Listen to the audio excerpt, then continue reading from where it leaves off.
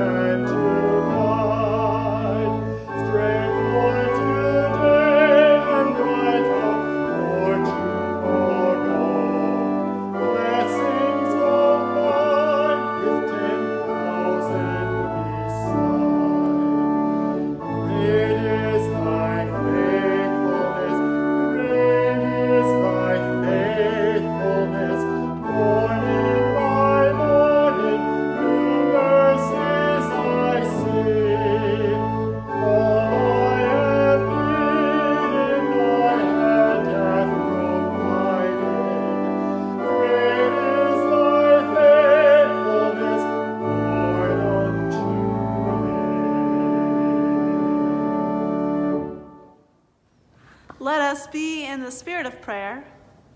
Christ, our teacher, you reach into our lives not through instruction, but story.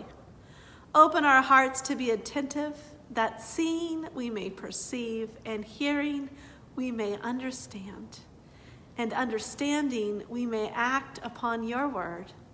Amen. Today we have a special version of the Lord's Prayer sung by John Murelle and accompanied on the piano by Donna Murphy. And so let us continue in the spirit of prayer.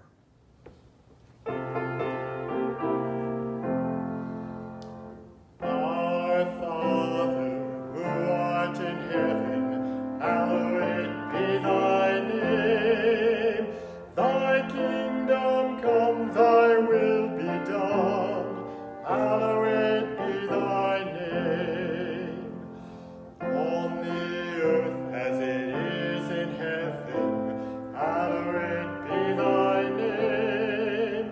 Give us this day our daily bread. Hallowed be thy name. And forgive us all our debts. Hallowed be thy name. As we forgive our debtors. Hallowed be thy name. And lead us not into temptation. Hallowed be thy name. But deliver us from all that is evil. Hallowed be thy name. For thine is the kingdom, the power, and glory. Hallowed be thy name. Forever and ever, forever, forever. Hallowed be thy name. Amen, amen, it shall be so. Hallowed be thy name. Amen, amen, it shall be so. Hallowed be thy name.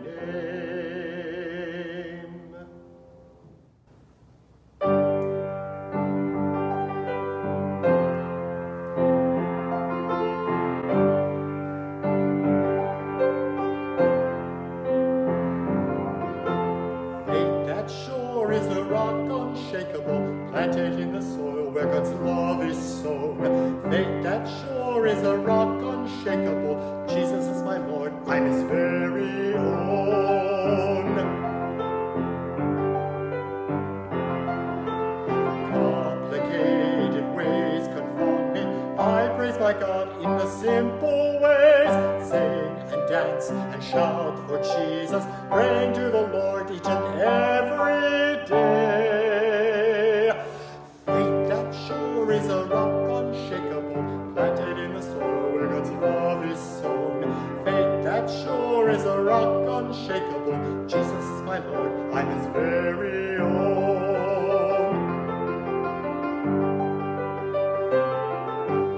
Come and join the celebration, new in the Lord by the Spirit's power. Come, my friends, the Lord's a-waiting, waiting for your heart this very hour. Faith that sure is a rock unshakable, planted in the soil where God's love is sown. Faith that sure is a rock unshakable, Jesus is my Lord, I'm his very own. Faith that sure is a rock unshakable, planted in the soil where God's love is sown. Faith that sure is a rock unshakable, Jesus is my Lord, I'm his very own. Today we have one of Jesus' most familiar parables, the parable of the sower. It's taught in every church school curriculum, and its lessons are seemingly so obvious that we can be led into missing the whole point. Now, a parable is not an easy story with a clear moral, like an Aesop's fable can often be. At its simplest, a parable is a metaphor or simile drawn from nature or common life, arresting the hearer by its vividness or strangeness, and leaving the mind in sufficient doubt about its precise application to tease it into active thought. As you listen to the parable of the sower, my prayer for you is that your mind will be teased into active thought. Again, he began to teach beside the sea. Such a very large crowd gathered around him that he got into a boat on the sea and sat there, while the whole crowd was beside the sea on the land. He began to teach them many things in parables. And in his teaching he said to them, "Listen, a sower went out to sow. And as he sowed, some seed fell on the path, and the birds came and ate it up.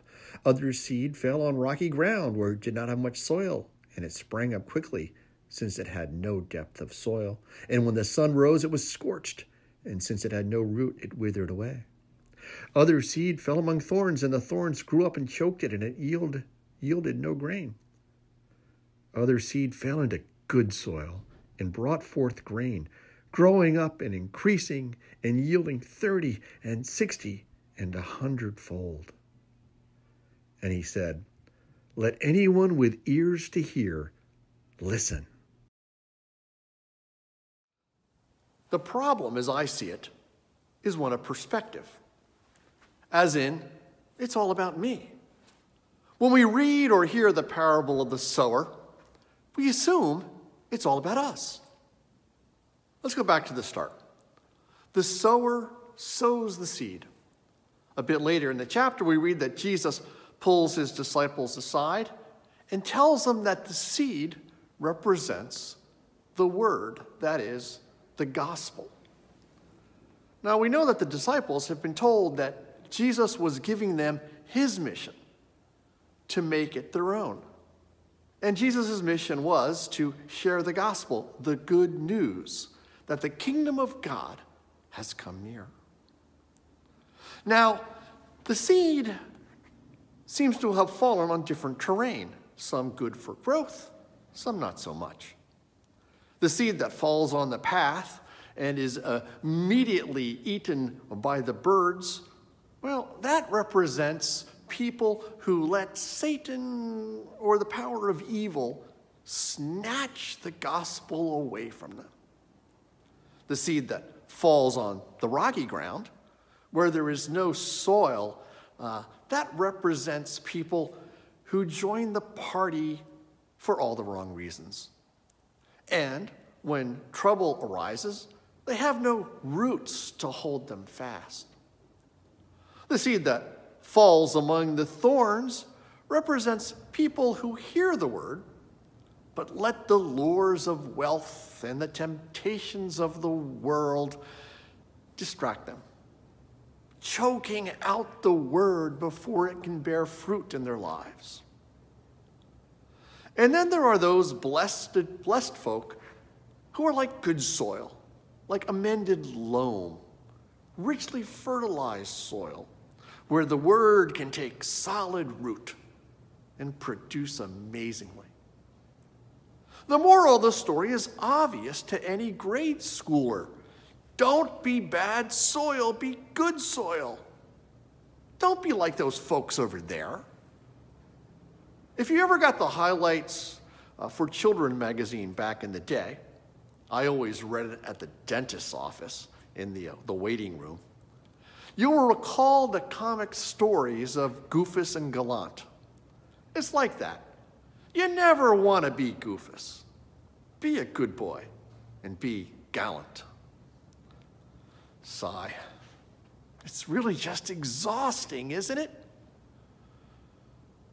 Not just in the way it calls us to divide the world into us versus them, good soil versus bad soil, but in the way it ignores the reality that for many of us, we find ourselves to be different types of soil at various times in our life. For instance, I suspect that I am not the only one who might look back on his teenage years as times when my interests lay elsewhere than in my spiritual life, concentrated as they were on my studies and studying members of the opposite sex.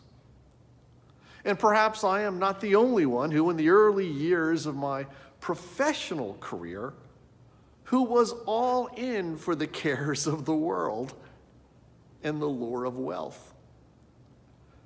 Truth to tell, if I have ever really been fertile soil, those times have been far outnumbered by a life spent among the rocks, thorns, and weeds. But remember, if this is a parable, and both Mark and Jesus tell us that it is it really to be interpreted in such an obvious manner? Do we really read it as if it is just conventional wisdom restated on the farm? Can Jesus, who tells us he came to proclaim the good news, really want us to come away with this didactic moralizing? But what if we changed perspective and realized that the parable, like most of Jesus' parables, is not about us at all? It's primarily about God. And if God is a character in the parable, who stands in for God? Well, it's the sower, of course. The farmer who was out spreading the seed, that is, the gospel. And if we look at this farmer, this sower of seed, what picture do we come away with? Now, I suspect that most of us, like those disciples, are not agricultural experts.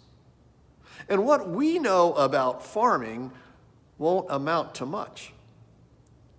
But you did not have to go to Texas A&M to figure out that this is one crazy, profligate, almost extravagantly wasteful farmer. Back in the day, seed was precious, seed was expensive, seed was in limited supply. Now, most of us, if called upon to plant a field, would prepare the soil for maximum yield. We would rototill the packed soil so that tiny roots might grow deep and straight. We would carefully spread the seed at spaced intervals, conserving it to be sure we did not run out. But this farmer, the farmer in the parable, sows wildly, and the seed goes everywhere. It lands on the path, it lands amid thorns, it flies into rocky terrain where it is sure to have a hard time making a go of it. And yes, some does find its way into the good soil, where it produces in miraculous abundance. This, Jesus tells his disciples, is how God operates and how God is. God sends his word out to the world, to the whole wide world, to everyone, without distinction, without pre-qualification. God does not care about agricultural efficiency or market maximization, does not fear running out of the word, and trusts that in time the growth will come. This, Jesus tells his disciples, is how I am as well. Look not at just at what I say, but look at what I do. When I called you as my disciples, did I pre-qualify you? Did I require degrees in religious studies? Did I ask for references, for testimonials of your good character? No, I walked along a lake and saw 4 of you fishing and called you just as you were. I saw one of you working in a tax collecting booth and without knowing a thing about you, called you to follow. And I don't keep my words for you alone. I'll tell anyone who will listen about the good news that the kingdom of God has drawn near and can be experienced here and now, if only you will trust. I don't care if you think you are fertile soil or a rocky patch or a bed of thorns. I accept you just as you are and share the good news with you wherever you find yourself. You might think this is a bit crazy, and maybe it is. But at Bible study a week ago, Sharon Hunt, a retired high school teacher, told us this is the same sort of crazy teachers the world over engage in. In the classroom are all sorts of students. And while a teacher might suspect that some students will profit more from their teaching than others, in reality, they have no idea. And so they teach to everyone. And occasionally, as Sharon shared with us, years later, a teacher will run into a former student, one who might have been considered rocky soil at best, who will thank them for their teaching and explain what an impact it had on their life and on their career. This, Jesus tells his disciples, is how God operates and how God is. This, Jesus tells them, is how I operate, how I am. And this, Jesus tells his disciples and tells us, his church, this is how you are to operate and how you are to be. So often we worry about church growth. We grow frustrated over the poor response to our sowing of the gospel. We can even be angry at ourselves for our own ineffective efforts. Jesus tells us to just chill. The job of the sower is to sow, and the rest is up to God. God gives the growth, not the sower. So just as Coach Bill Belichick would say, just do your job and sow and sow and sow. Do your job and leave the rest to me. Trust me, the growth will come. Amen.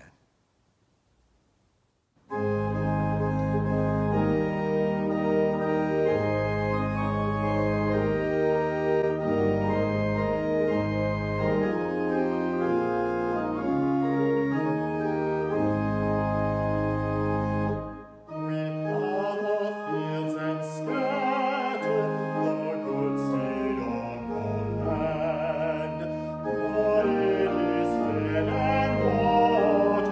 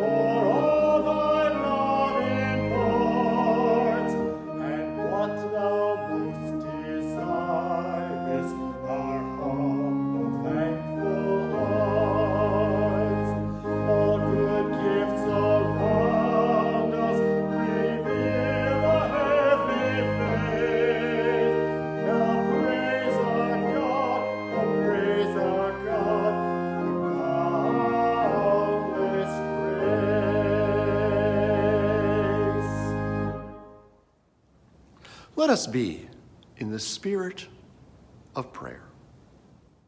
Ever-planting God, ever-nourishing Creator, on this day as we gather to worship you, as we pause to remember the growth that we have known here these past centuries, as we seek your will for us in the years to come, we thank you for many things.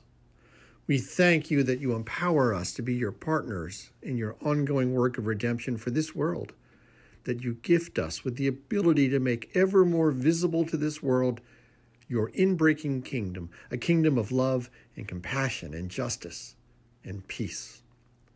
We pray that we might be ever more effective agents of your love, that we might love more deeply, care more sincerely, work for peace and justice with more passion, even give more generously. But above all, we give thanks that it is you that give the growth, so that while we may tire from our labors, we will never be discouraged, that while we might sorrow over setbacks, we will never lose hope. In that hope, we pray for all those in need this day, beginning right here with me, with all of us gathered together across the internet. When we are tempted to believe the adage that you can't teach old dogs new tricks, stir us with your resurrection power and remind us that if life can come out of death, then new life can come out of us, and a new start and a changed life is possible. When we are tempted to believe that the other will never change, grant us the grace to recognize that you came to us and died, and then were raised not just for us, but for everyone. And so let us venture forgiveness. We pray today for all those in need of healing, of comfort, of strength, of purpose, of love, of hope, of joy. Grant that the challenges we face in life, as dire as they may be, not defeat us, but instead be as waters on a thriving garden, stimulating us to growth towards you and towards your kingdom. We pray in the name of Jesus. Amen. Friends, we sow seeds of faith and hope and love and true community in so many ways here at West Parish, and the amazing thing is we often get to see them grow. We started the new service some years ago, 4:30 Saturday afternoon, and we saw it grow into a vibrant worship community with a Saturday school and the beginning of a youth group. We started a silent auction at the Rooster Crows Fair some years ago, and it has grown from a small experiment to a mainstay of the fair. When the pandemic hit, we had never made services available over the internet. We had never live streamed them outdoors. We had never pre-recorded them and then uploaded them so that you could watch on your own timetable. But with your support, we made all these possible. And now we reach people around the world from this 1717 meeting house. Friends, it has been your giving of yourselves, of your time, your talent, and yes, your treasure, which has planted these seeds. God gave the growth, yes, but you planted. If you would like to continue to help us plant those seeds of growth, you can do so by sending in a contribution to West Parish of Barnstable at P.O. Box 219, West Barnstable, Massachusetts 02668, or by going to the website at westparish.org and clicking on the donate button at the top of the page. So thank you all, and God bless you, everyone.